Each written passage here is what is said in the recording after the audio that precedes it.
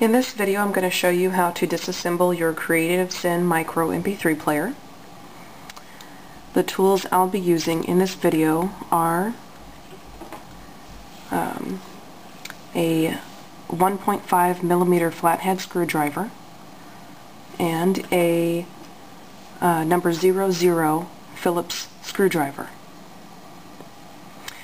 You can use similar things like a jackknife, or if you happen to have some jewelry screwdrivers or glasses screwdrivers, you can use those.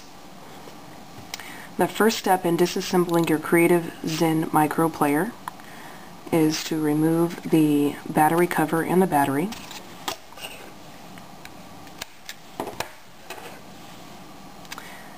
The next thing you'll need to do is push down the metal back plate on the back. You'll hear a clip or a clicking noise when it goes down. Then you'll need to remove the top plastic piece, and it's held on with a little bit of glue, so not very much resistance there. Just comes off pretty easy.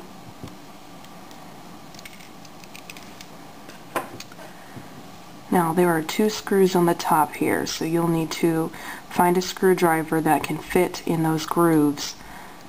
You don't want to use one of those regular big Phillips screwdrivers because they will not work.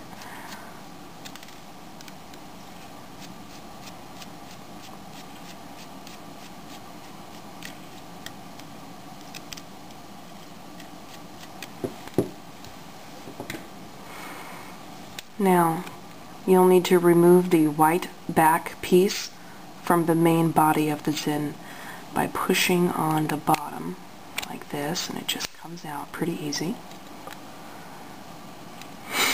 Now, if you have headphone jack issues, such as sound comes out of only one ear, or you get a lot of static or no sound at all, what you'll need to do is resolder your headphone jack, because most likely what has happened is the connections have become loose.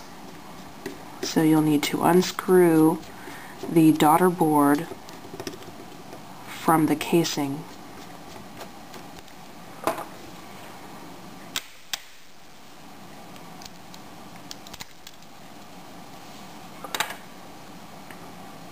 Remove the metal jacket. And now you'll see the daughter board, which has the headphone jack and the battery terminals. The headphone jack is a surface mount component connected by 4 legs soldered onto the daughter board. You'll see 2 legs on the left side here and 2 legs on the right side here.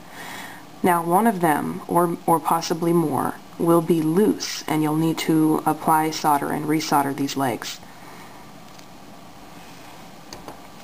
And that should fix your headphone jack problems, and you should be able to get sound in both ears at that point, or no more background static or whatever issues you're having there. And then just put it back together once you're done.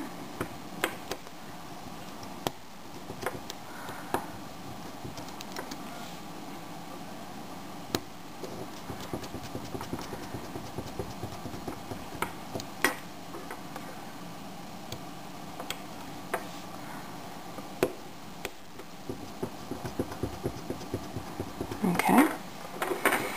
Now, if you're having other problems with your Zen Micro, such as it powers up to the welcome screen, the creative logo screen, but it doesn't go any further, and it just freezes at that point, most likely what has happened is your battery is damaged and needs to be replaced. So I'm going to show you how to access the hard drive. You'll need to pop off the back metal casing.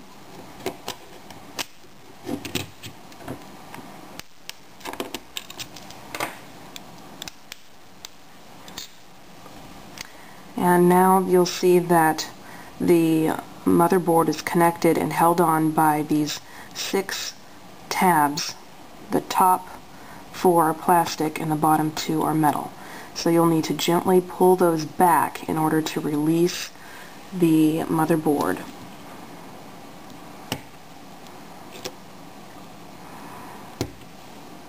My advice to you would be to go slowly, because you don't want to accidentally hit one of these chips on the motherboard with your screwdriver, or otherwise damage the board. It's very delicate. Okay. And now you'll see that there's a flex cable right here, which connects the screen to the motherboard. You'll just need to gently pry it off. It just pops off pretty easy, just like that. And then, to get the hard drive out of the metal casing, just apply a little bit of pressure on the corner with your screwdriver, and it just pops right out. Now we have the motherboard and hard drive assembly. So to remove your hard drive from the hard drive connector cable, gently apply pressure to the edges of the cable, a little bit at a time, and you'll want to grasp your hard drive on the sides like I'm doing to reduce pressure. Last thing you want to do is apply pressure in the middle of your hard drive, because you'll smash the disc in there, and then you'll definitely have damaged it by then. Okay, so we have now completely disassembled the Zen Micro.